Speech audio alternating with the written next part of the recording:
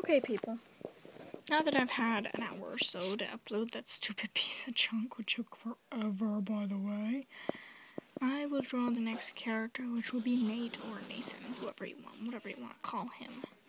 So he's got ears that are sticking up like this. I already had an idea of what I wanted these characters to look like before I started drawing them, so. And I said that I was going to reveal to you the name of this idea or story, and I will. But you guys are going to have to okay. So I was thinking about it. And I think what we're going to call this story, and it would make sense, but let me tell you what the storyline basis is, because I was able to work on it some more, and I think we're going to have something more of this. Yes, this looks like a German Shepherd at this time. But I guess that what we're going to do with the base of the story is going to be about the main character. Oh, by the way, I colored her. So if you guys want to see that before I start working on him. But this is what she's going to look like. Got her bio down there. If you guys want to pause that as I try to really make this smaller or whatever. That's what she's going to look like. And because he's a Doberman, he does not have a lot of fur, because Dobermans do not have a lot of fur. But they have very long legs, and they usually have stubby tails. So we're going to try to draw Nate. The reason why I'm calling Nate, because I actually like that nickname a lot. It's a really cool nickname.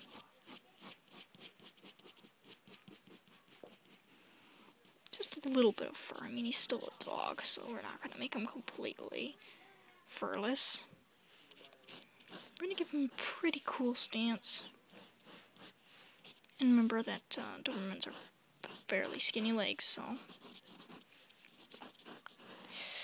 So basically, the story is about this pup, or not pup, but dog. And her name is Sarah, like I said. By the way, this is not my character or my persona, it's just her name because I want to call her that. And I don't feel like being too creative with names right now. But it's basically going to be about this dog, whose name is Sarah. And she's an outcast to her own clan. Because of, I don't really know why at this moment, because she's just different. I think it's because she's just quirky and sarcastic and just completely weird and off key on everything that she does. So, what's that saying? That she has, of course, her one friend. And that's actually kind of realistic for my story. But she has this friend, and her name is Ainsley, who she hangs out with all the time. And she just hangs out with her, like I said, all the time. And later on, as the time goes by or whatever, so she's just living this life that's just simply, I'm the outcast, and I know it, but she's just like, I don't care. Exactly. She's one of those characters that's just simply does not care about what her status is at all. She just acts the way she does, and sarcastic and funny. So when she's at her trash heap, they call it her trash heap because that's kind of where she usually eats and sleeps or whatever, because that's just her special place. She finds this young male Doberman pincher that's actually pretty large for a dog. And her first idea when she sees him is like, run. I think that would be kind of everyone's reaction to it. Except for she realizes that this Doberman pincer isn't there to invade her little habitat, that you call it, her trash heap. He's injured.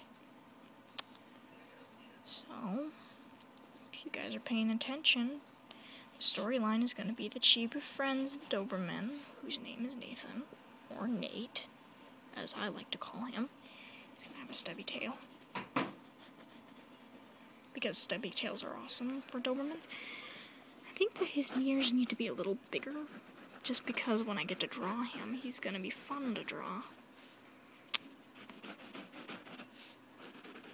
But the problem is that he is full of secrets, and all he wants in his life is for her to fully trust him. So as time goes by, like I said, they become really good friends, and she's kind of branches away from her own pack and starts hanging out with him more. And her best friend, of course, is around, that she hangs out with a lot. And then there's this one day or whatever that Nate, he gets some kind of call or notification that his old enemy has returned. And his old enemy's name is Wilson. And Wilson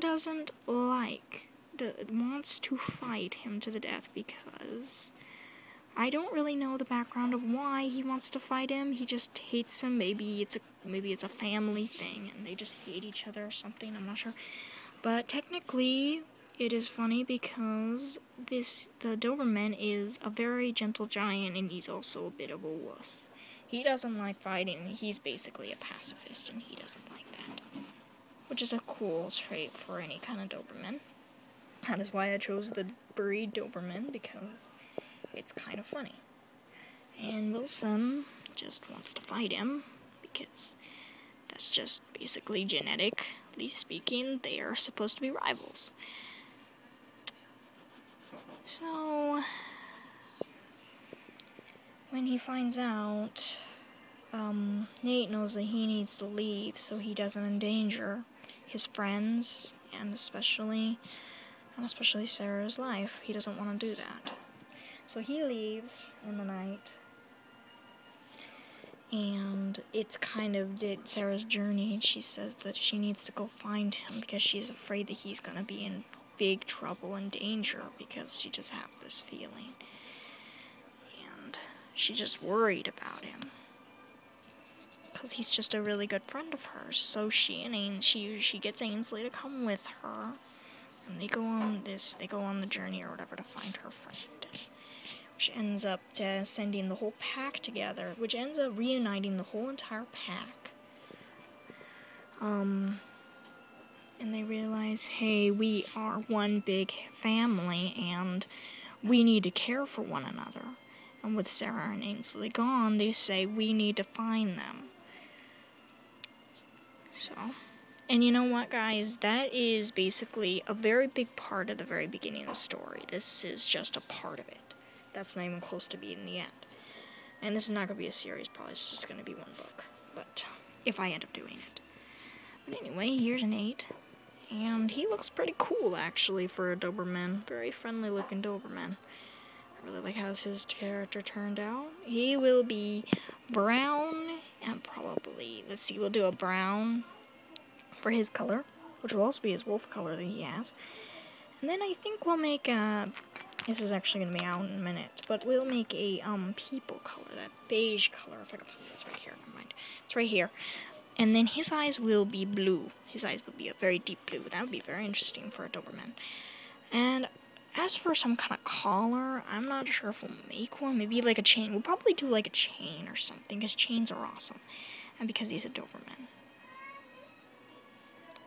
But I would really like how Nate's character is going to turn out, because it's going to be this gentle giant that everyone's really afraid of Dobermans, and they're always said that they're just these evil creatures in every animated dog movie or any dog movie in general. And I thought that let's make him a nice guy that just wants life to go smoothly, not worry about problems in life. And what better choice than to make a Doberman that way, because that would be a very nice thing to do. But anyway, the next one I will start making is Ainsley the Little Beagle, because beagles are adorable and I love beagles very much. So you'll be able to see his colored picture as soon as I come back. Alright, see you guys later.